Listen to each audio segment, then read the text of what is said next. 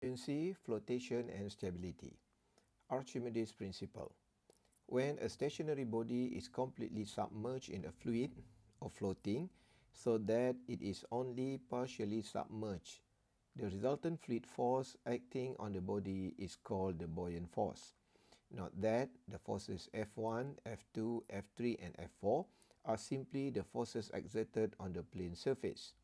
W is the weight of the shaded fluid volume and Fb is the force the body is exerting on the fluid. The forces on the vertical surface, such as F3 and F4, are all equal and cancel.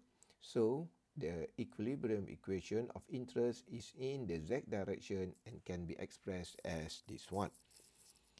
We could write Fb equal F2 minus F1 minus mg. The description of this one can be simplified in figure 1 here. So, for example, if we have a fully submerged object like this, so we have F3 here and then we have F4 here. And then to calculate the F4 and F3 here, we will use the calculation of horizontal force. So means that we need to calculate the force, the horizontal force, based on the projection area.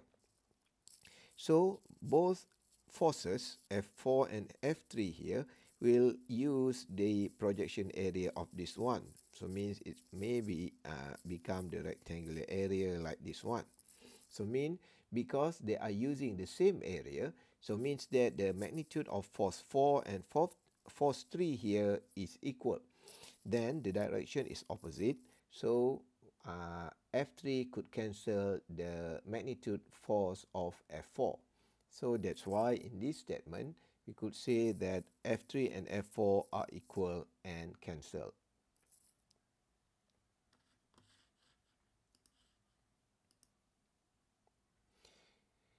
So and then we have vertical force. So for sure we have weight. So all the body will feel the weight. So this is the weight here. So and then we have a buoyancy force that comes from bottom to the top like this one. So according to this equilibrium in forces, so we could write as, so F2 here is equal to weight plus the F1. So or we could write as this one, force of buoyancy is equal F2 minus F1 minus Fg. So how about the force of buoyancy here? So we could simplify it as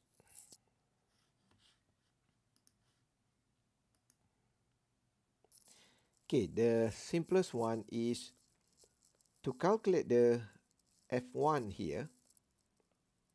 So we need to calculate by using the equation of rho, g and volume for 1. So and this volume is actually the volume from here to the free surface like this one. So means all the volume of this liquid need to be calculated. So we could get F1, the magnitude for F1.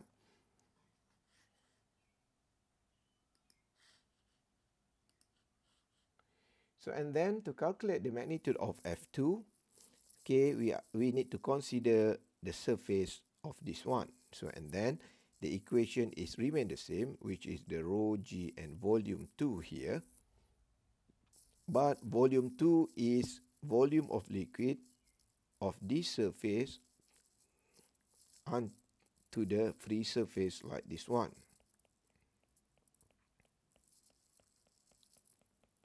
So and then the difference of these two forces mean the difference of F2 minus F1.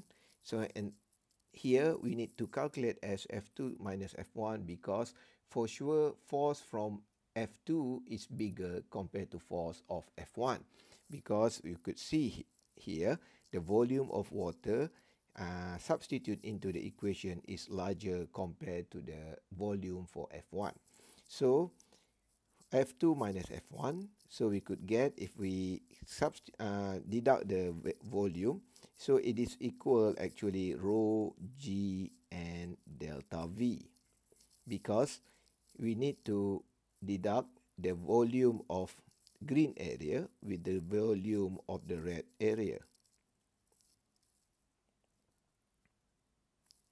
So the remain volume in this calculation is the volume that displaced by the object. Displaced by the object. Okay, the object. So, and then we know that force F2 here is bigger compared to F1.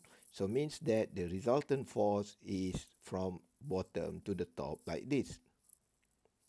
So, and then if the weight of this object is lighter, means it is lower than the resultant force here.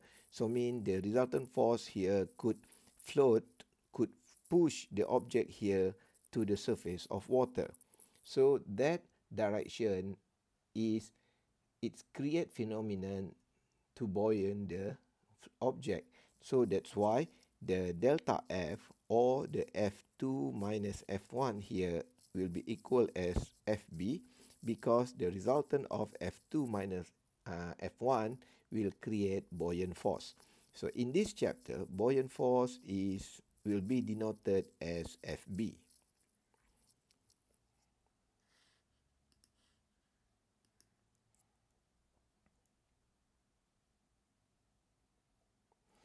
If the specific weight of the fluid is constant, then we could calculate the difference of F2 minus F1 is equal to rho g H2 minus H1A. So here you need to imagine that we have a cylinder object like this. So A here is the cross-sectional area for the cylinder object. So H2 minus H1 means we need to calculate the force at point number 2 here. So we need to calculate the depth of H2 and then the pressure at point number 1 here. So we need to calculate using the depth for H1. So we have rho g H2 minus H1 times A, where A is the horizontal area of the upper or lower surface, and equation 1 can be written as this one. Simplifying, we arrive at the desired expression for the buoyant force. It can be calculated as FB equal rho G and V. Please bear in mind, V here is the volume of the displaced water, of the displaced liquid.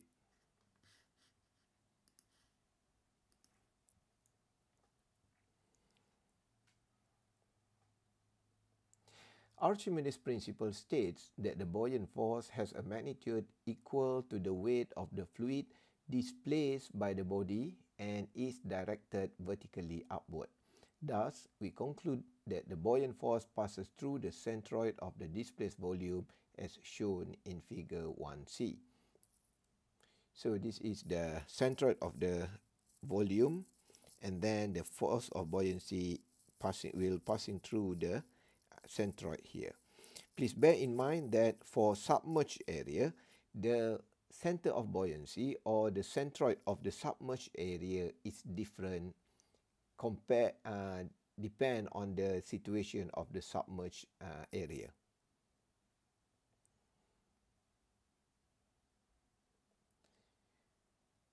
This is a simple example for the buoyancy force. A spherical buoy has a diameter of 1.5 meter with 8.50 kilonewton and is anchored to the sea floor with a cable as shown in figure 2A. Although the buoy normally floats on the surface, at certain time the water depth increases so that the buoy is completely immersed as illustrated. For this condition, what is the tension of the cable? So in this question, we imagine, I think everybody agree here, so buoy will float on water surface like this one. However, if the seawater increase, so the buoy will stand like this because we have a cable to pull the buoy. So from this application, we could draw a free body diagram like this one. So we have a tension that pulling the buoy downward like this.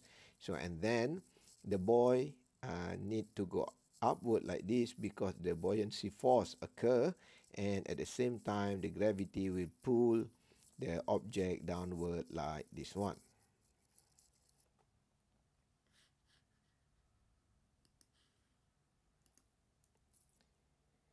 So and then in force in equilibrium can be written like this one. Tension plus weight will be equal to force of buoyancy. And then because we need to calculate the magnitude of tension, so we could rearrange the equation, become FB, force of buoyancy, minus weight of buoy. So force of buoyancy can be calculated using this equation, rho, g, and volume. And this volume is the volume of displaced fluid. So because in this phenomenon, all the buoy is here, so means there is a volume of water that previously located in this area need to be displaced. So we need to calculate what is the volume of this fluid that being removed from its original position. So this volume is actually equal to the volume of this object. So to simplify this calculation, we just need to calculate the volume of the sphere. So this is the equation for volume for sphere. So we get the buoyant force is equal to 17.77 kilonewton. So and then we deduct with 8.5 the weight of the buoy itself. So we found that the tension here is 9.27 kilonewton.